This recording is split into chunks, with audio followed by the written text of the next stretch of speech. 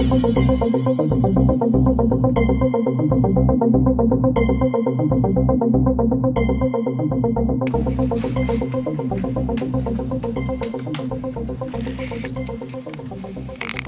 position concerning bail.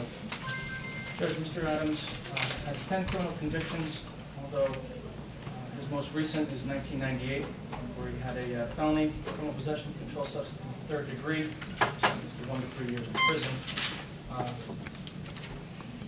He does not have a history of bench warrants, and I think at this time, based on the offer we're going to make, I'd ask the court to set bail amount of $25,000 cash, $50,000 bond. Defendant has two. Do I have the conference full sheet with all particulars? Yes, Your Honor. At this point, I'm passing up the conference flow sheet, people's discovery response, and a courtesy copy for the court. We're also asked, in anticipation of the court's order of discovery, to serve a copy of the discovery response and the conference flow sheet on the defendant personally. People are ready for trial, Your Honor.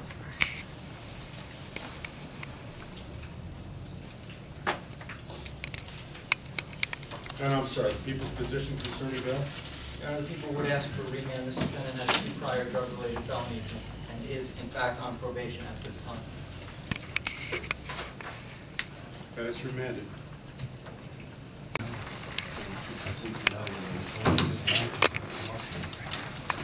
So with that camera,